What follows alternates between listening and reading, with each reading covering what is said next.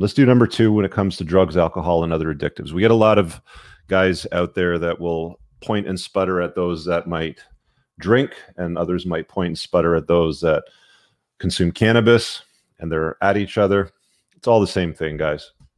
If you have a drinking problem, if you have an addiction problem, whether that's to shopping, returning things at stores, drugs, recreational drugs that run your life, prescription drugs, any of these addictives, I'm just going to classify them all as addictives, are ultimately coming from toxic people. These guys that can't make something, again, I have to watch my language here. You have to be able to walk away from things and make it your BITCH. Okay? People often say, hey, you know, is there anything wrong with smoking a doobie every once in a while? No, it's legal. It's completely legal. You can buy it from the state now. You know, the government sells it here in Ontario. Many places in the world, it's completely legal. There's nothing wrong with it. But does it run your life? Are you on it all the time? Can you, like, is it something that enhances what it is that you're doing? There's other people that it's not. It's a complete detriment. It's an anchor for them, right?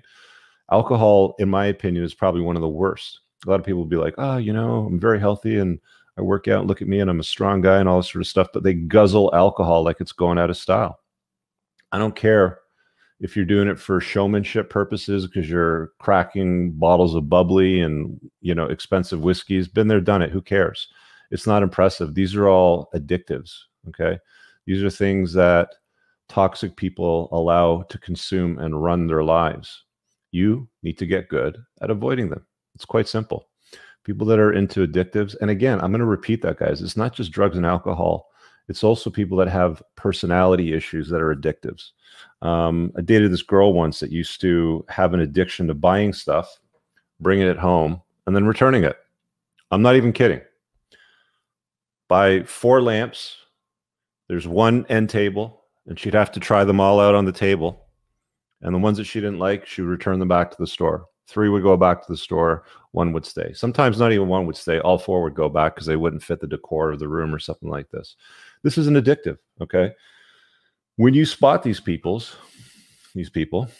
arm's length. It's as simple as that.